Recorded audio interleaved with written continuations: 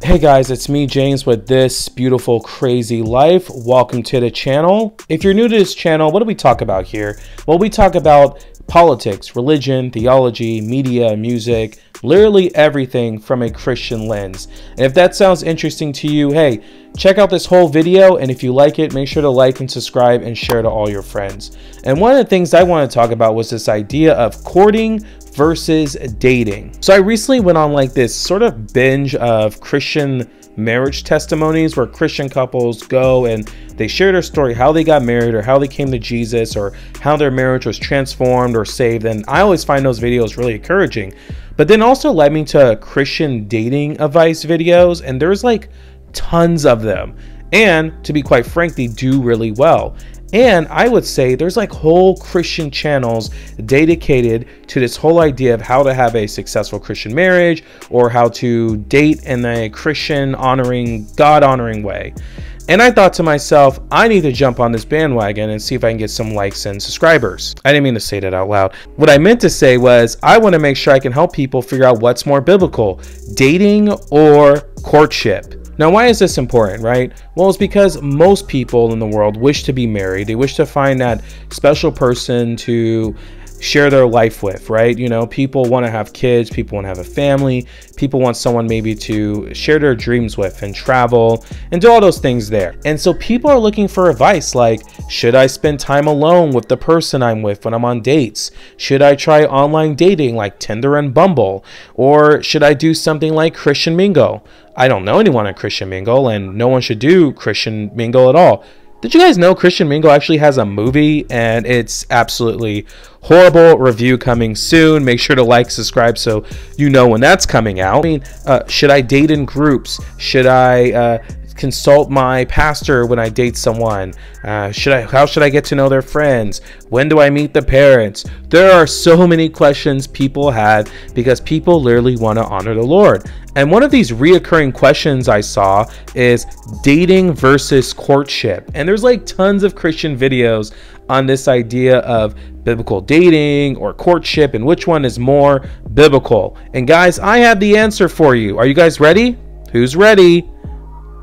All right, I'm gonna tell you guys, it's coming. Neither. That's a silly question. Okay, now hold on. Before anyone gets mad at me, check this out.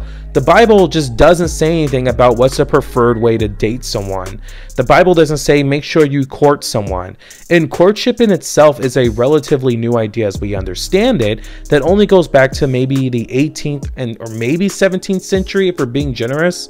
The way people have gone into relationships through marriage has changed throughout time, cultures, and world events, and it's constantly changing even to this day. The question isn't should I date or should I court? The question is, through this process of getting to find someone to become my wife or my husband, am I honoring God? Not whether you're dating or in courtship, because you can do either one of those things sinfully. And the Bible just doesn't give that type of advice. I mean, the first relationship we see is from Adam and Eve, where Adam literally had his part of his body taken out and was given Eve, his wife. Good for them, but most of us aren't going to get some wife by God taking someone out of our side. Wouldn't that be way easier though? The dating business would be completely out, but it would be a lot easier process because believe me, as someone in their 30s and trying to date, wouldn't recommend it. But the Bible just doesn't give a lot of explanation on how to do this. I mean, you have the Song of Solomon, you have Proverbs, you have the letters of Paul. You know, you have these ideas and these stories where you see people get married. I mean, you have the Book of Ruth, which is not a romance story, but you get to see what happens when two people who are following the Mosaic law and who love God and are have honoring great characters do the right thing and how God blesses them. It's not a modern romance tale or some wacky romantic comedy. And so because of that, because the Bible doesn't give you strict instructions on how exactly to find a partner, what we do is we pull principles from the Bible and just conventional wisdom. Like today we have psychology. There's like a lot of great dating advice videos out there that really helps with identifying red and green flags. There's people doing awesome work on YouTube and books. There's self-help books. I'm not against self-help books. There's your friends. You know, there's all these resources available to you because all wisdom that is good wisdom is God's wisdom. It's called the idea of common grace, guys. Look up your theology books. Instead of worrying about, you know, should I date or should I court? Should I kiss on the first date or should I kiss during marriage? The best advice I can give you, and this is some really solid advice an old pastor of mine gave to me, and he said this, him and his wife said this: make your relationship your own.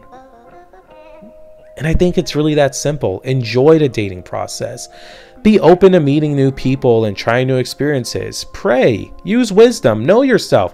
Look, if you're trying to be sexually pure and you're one of those people like where a touch just turns you on, have rules and boundaries. If you're one of those people where that's not a problem, then you don't need to worry about if you need to wait until marriage to kiss, because that's just not how you work. And so knowing yourself, knowing your partner, knowing your past, having good friends in your life, and just making it your own thing, to me, is the best advice anyone can give you.